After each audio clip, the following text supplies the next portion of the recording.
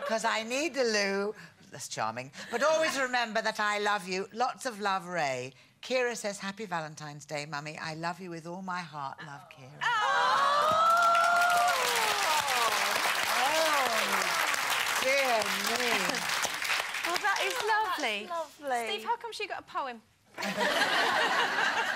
Right, here we go with your second chance today to bring a smile to you and your loved one's face with our £3,000 prize. To be in with a chance of winning it, you need to answer this question correctly. Oysters are considered to be an aphrodisiac and can sometimes contain which of the following? Is it A, a ruby, B, a diamond, or C, a pearl? Call 09012 931 941. Calls cost £1 from BT landlines. Calls from mobiles and other networks may be higher. Text WIN plus your answer A, B, or C to 63337. Text cost £1 plus one standard network rate reply message. Digital satellite viewers can enter by pressing their red button now. You can also enter for free at itv.com. Entrance must be 18 or over. All lines close at 1:20. Best of luck. So, you've managed to get yourself a man, but once you have, how do you make sure that you're providing the perfect amount of passion? Now, a good old snog is supposed to be the surefire way, but when it comes to locking lips with your loved one, is it something that you actually get round to doing? Now, Colleen, you love a good snog, don't you? Absolutely. It's better than anything else, snogging. Yes, I couldn't be without it, actually. I just love it. I just absolutely love it. And I think it's quite sad when you've been together a while and all that, you know, especially the snogging side of things peters off, doesn't it? But no, not with me. I grab him every opportunity. And after that card, he's even when he's in the office, he'll be on the, you know, he'll be emailing someone really important like that. I'm trying to snog his face off at the same time. I just love it. Yeah. I find it so romantic. I find it really, really sensual. So I can't snog Steve while he's working. There's a lot of power tools involved. There could be an accident. You know, I think that there's a little bit in all of us with... When you're young... when you're young, you kiss. That's the first thing you do, really, isn't it? You snog. And then you get older and whatever. But I think everybody kind of thinks... that when there's sort of other things involved, but to actually kiss someone, if you're feeling a bit, it's all a bit run of the mill and day to day, if you just go and kiss somebody, just that physical sensation of touching somebody on the lips and that brings it all flooding back and away you go again. I just think everybody needs to kiss. Can I just say Finley's had his first kiss? He announced it last week. He came...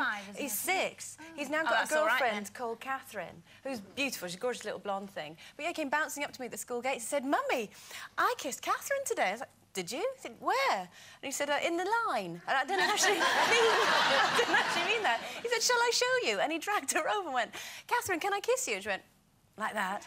So, yes, he's already had his first go. Yeah. Said, I don't really want anything to come flooding back. Thank you very much. I agree with you. I think that snogging is the best part of the relationship because I think it's really sexy and I love it. And I think that it is the first thing to go. And I think that Tim and I are guilty of snatching time to, you know, just have a bit of a quickie or whatever.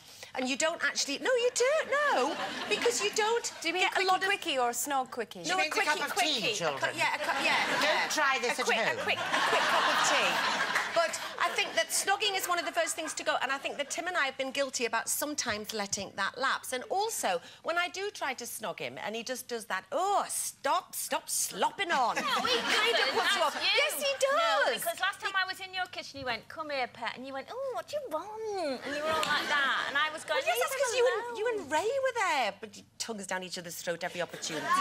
But, I mean, sometimes it's because, you know, you're at home, you've got kids, and it's difficult to sort of keep the passion going. Sometimes...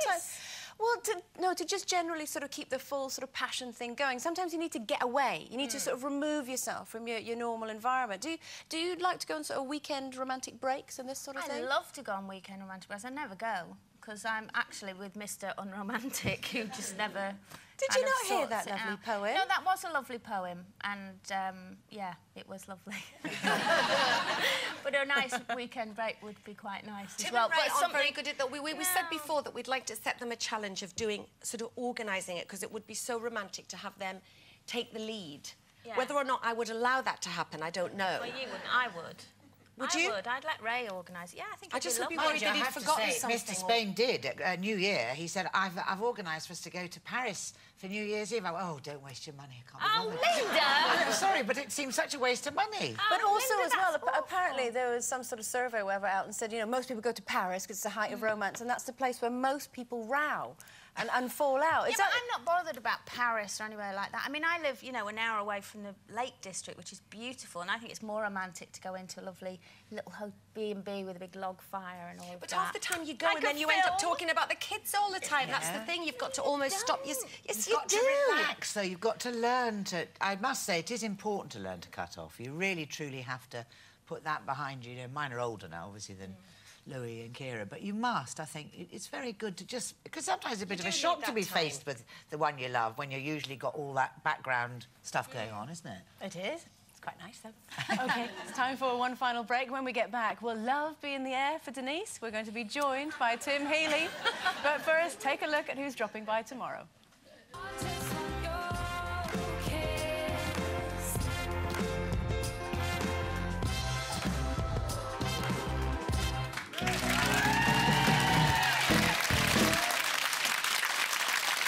£1 plus one standard network rate reply message. Digital satellite viewers can enter by pressing their red button now. You can also enter for free at itv.com. Entrance must be 18 or over. All lines close at 1:20.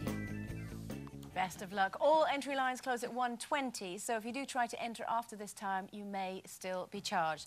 Now, we've had a few emails in, but just got time to read one out, because it's a very important one.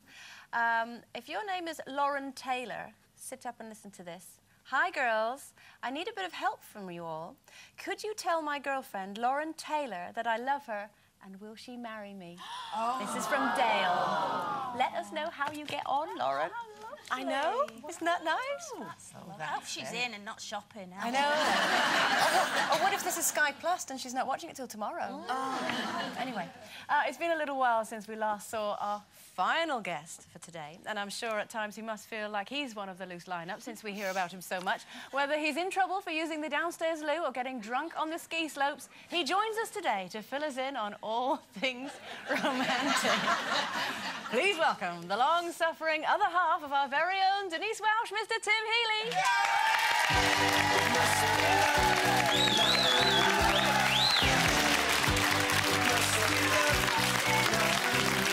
How you doing? How you doing? Oh, look, makeup. Hello, lovely man. How are you doing? Wow, that brings back memories. Hello, you walrus of love. Sorry, So you come on. snugged me last weekend, Sunday night you did. When did I? After the concert, remember? In Oh, the bar, that's right. in front of everybody. That's right. That's why I had a rash. I had a did. rash. So would you say that Denise is romantic, or are you the romantic one in this partnership? Well, to be honest, we don't really take it that seriously, do we? I mean, normally. Romance. You make me a pie. He No, makes I mean, me a steak yeah. and kidney pie and puts Yeah. my initials on it. Yeah. See, that's lovely. Sometimes I put your name on the top and a heart. Oh, Yeah. that's lovely. Yeah. What's the most romantic thing you've ever done for Denise? That's about it, I think. But, You took me to when you were wooing me.